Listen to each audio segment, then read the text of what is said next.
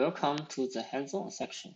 In this tutorial, I will show how to use pre-trained specialized once-for-all subnetworks for efficient inference on diverse hardware platforms, and how to get new specialized neural networks on ImageNet with the once-for-all network within minutes. Once-for-all is an efficient auto-ML technique that decouples training from search. Different subnetworks can directly grab weights from the once-for-all network without training. Therefore, getting a new specialized neural network with the once-for-all network is highly efficient, incurring little computation cost.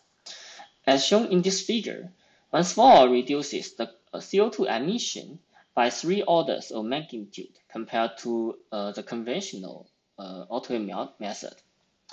Okay, let's first prepare the environment for this tutorial. Notice that once-for-all is now available on pipe. You can install the once-for-all codebase by running pipe install OFA. It contains the training code, pre-trained specialized subnetworks, and pre-trained once-for-all networks. Okay, good. Then we can import the packages used in this tutorial. And we also need to set up the GPU for neural network inference. If the GPU is not available, we will use the CPU by default.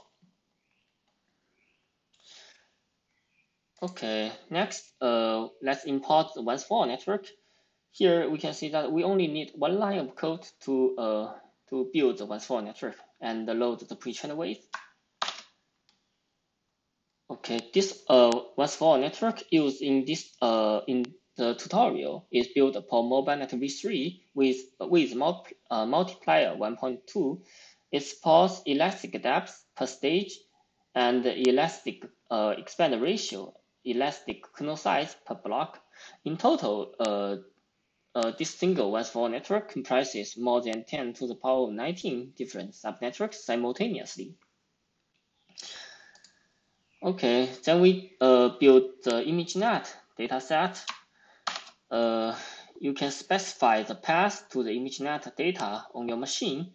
And if you are using the machine provided by Amazon for this tutorial, please use this path and press enter. So it shows the ImageNet data files are ready. And if the GPU is not available, so we will skip this part since evaluating neural networks on ImageNet using CPU will be very slow. Then we build the data loader using this dataset. Okay, great. The whole preparation phase is done. So let's try some pre-trained specialized once-for-all subnetworks from Wang. These specialized subnetworks are sampled from the big once-for-all network. It does not require any training cost to get this subnetwork. Therefore, once-for-all can be efficiently handle many deployment scenarios. For example, here with under 40 deployment scenarios, we can once-for-all can reduce the design cost by 16 times to 1,300 times. Okay, here you can choose the hardware platform that you want to deploy the model. For example, we use the Google Pixel 1 here, and then you can choose the target latency constraint, such as 20 milliseconds. Then the code will automatically download the pre-trained once-for-all subnetwork and evaluate this model on the ImageNet validation set. It takes a few minutes to finish this step since the ImageNet dataset is quite large. So you can see here, evaluating a neural network on ImageNet is actually not very cheap. In the search phase, we actually need to evaluate like this for thousands of times. Moreover, if the target constraint changes, we will need to repeat the whole process again and again. So this is actually not very efficient. So in the next part, we will show how to handle this issue. Is done. You can see that the measured accuracy is exactly matches the results included in the network ID.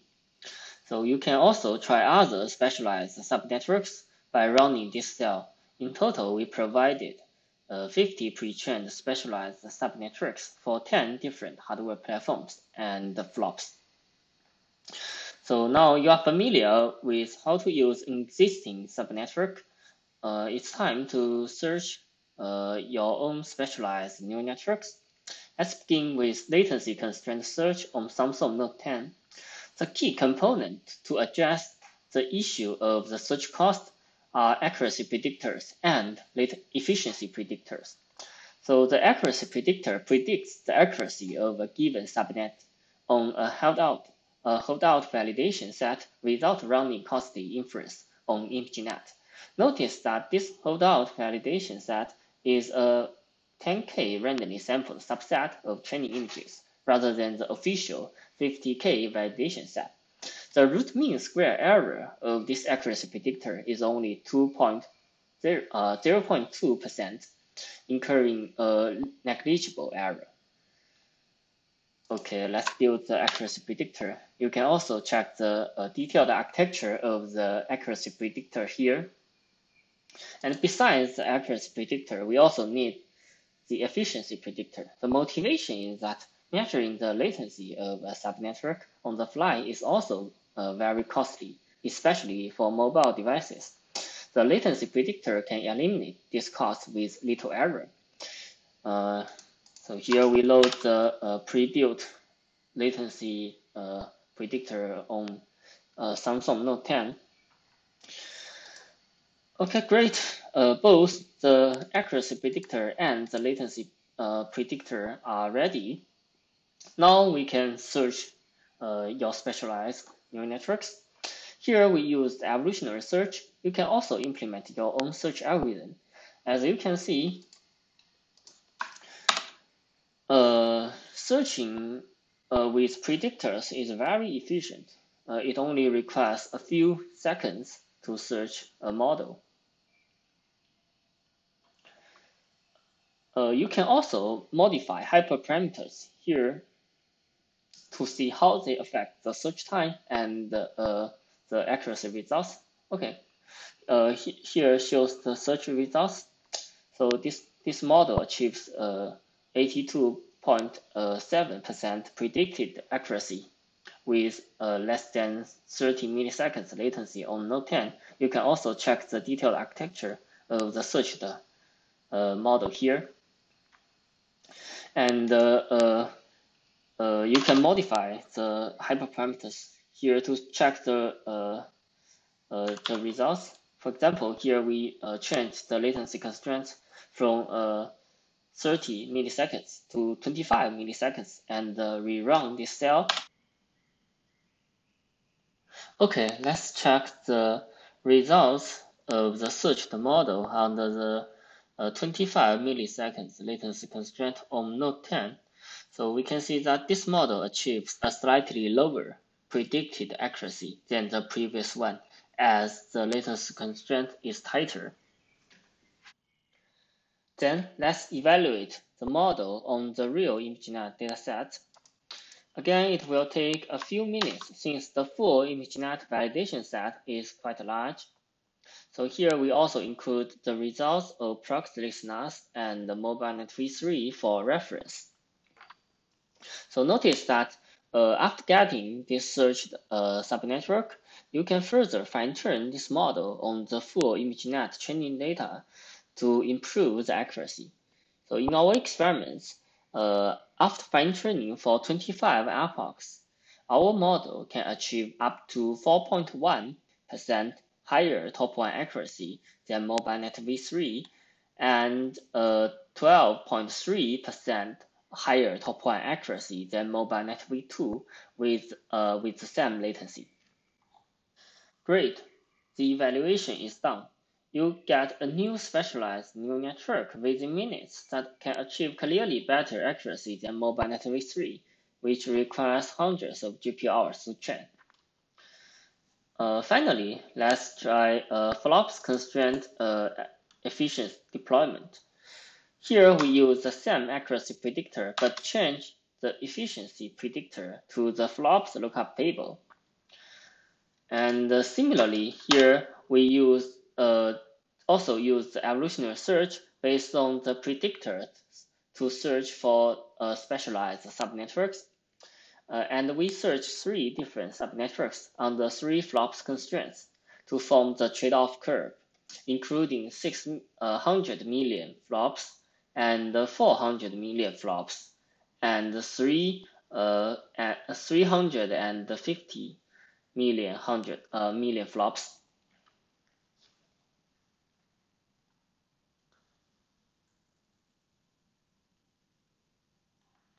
So here, this figure shows the trade-off curve. We can see the predicted holdout top one accuracy grows as the flops constraint increase.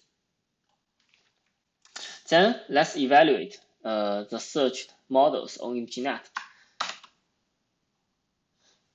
Again, you can further fine-tune the searched model on the full ImageNet training set to improve the accuracy performance. So this figure shows our results after fine-tuning for 75 epochs. So a very interesting observation in this figure is that training the same architecture from scratch cannot reach the same accuracy. So it shows that Wang is not just searching the architecture. The weights of the subnetworks also help to improve the final performances.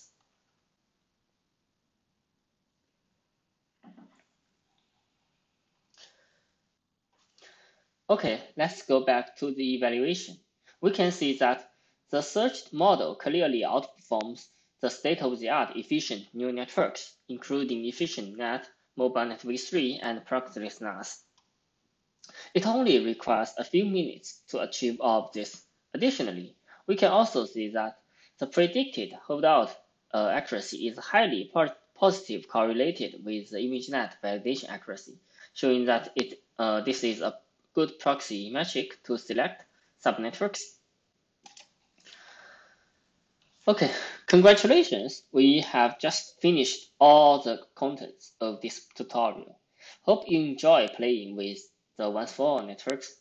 If you are interested, please refer to our paper and GitHub repo for further details. Thank you.